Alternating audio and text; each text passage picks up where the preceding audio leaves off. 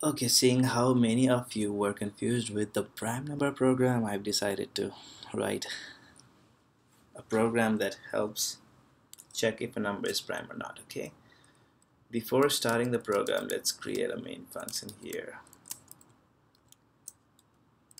and let's call the main function here. So we are going to write a function that checks if a number is prime or not. So let's call the function's name is prime. What it takes is it takes a number which it is going to check if it is prime or not. Okay, so before starting what that function would look like, let's define a prime number. So prime number is a number that is divisible by 1 and itself only. For example, a prime number would be 17 because nothing in between 1 and 17 divides it.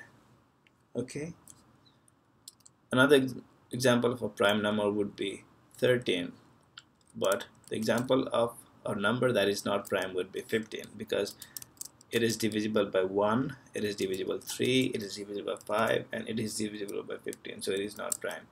Another example of a number that is not prime would be, let's say 4 itself is a number that is not prime because it is divisible by 1, it is divisible by 2, and it is divisible by 4, and so on. So how can we check if a number is prime or not? Let's say we're checking this number 6.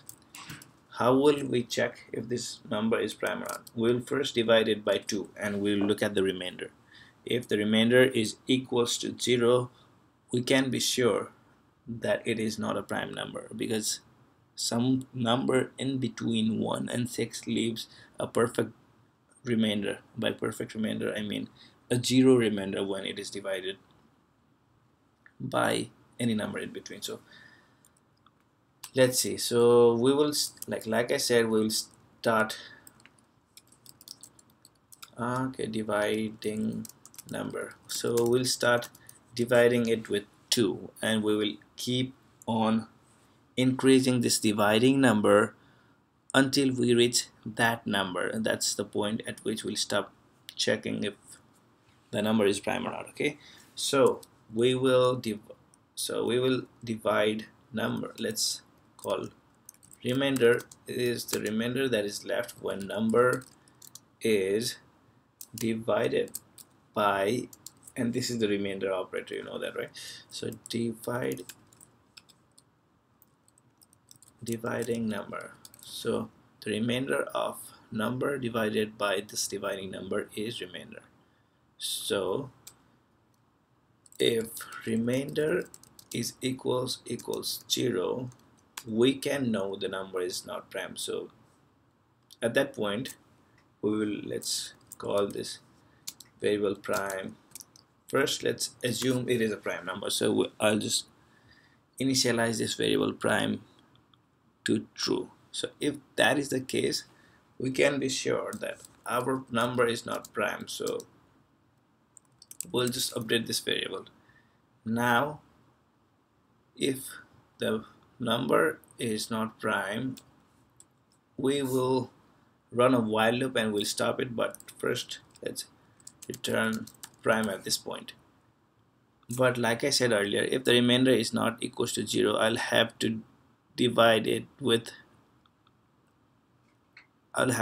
number with another number that is increased by 1 to this dividing number. So I should put it all in a while loop here. So I should keep on dividing that until dividing number is less than number. So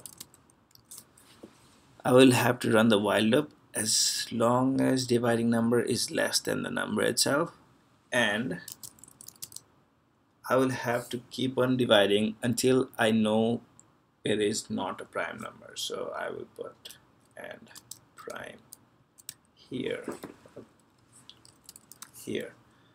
So I'm increasing the dividing number every time I am in the while loop itself. So dividing number plus equals 1. So let's save it as pchecker.prime. If I run it right now, it is not going to do anything, so let's call this function. Let's print 17 is a prime number, so it will like print true or false. If we call is prime with 17, we will know. Accordingly, let's try another number which we know is not prime. So 96 is a prime number. This statement is true or false, we will see. 96, right? Okay, so let's run this. Okay, it said 17 is a prime number, true. 96 is a prime number, false. So let's put this here and let's bring our number 17. Let's plug our number 17 to this number. So dividing number is 2, number is 17, prime is true. So dividing number which is 2 is less than number which is 17. So this thing is true and prime is also true. So our while condition is met. So the remainder when 17 is divided by 2 is not equals to 0. So it will not fall in this if block, and instead dividing number will be increased by 1. So now dividing number is 3.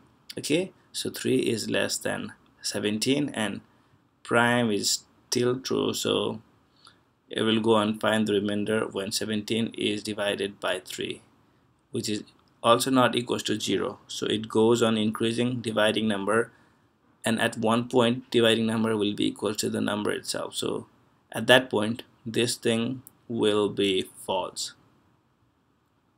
So the while loop will not go in the while loop, and it will return prime which was true by default. So that is why this number was a prime number. Now let's see this number 96. So number is 96, dividing number is 2. So it will see 2 is less than 96, yes, and prime is true when we started, right? So that's also true. So both of them are true, so it will go in the while loop. Here it will find the remainder when 96 is divided by 2, which will be equals to 0. So remainder is equals to 0, so it will come inside the if statement, and prime will now be a false variable. So this thing will be false.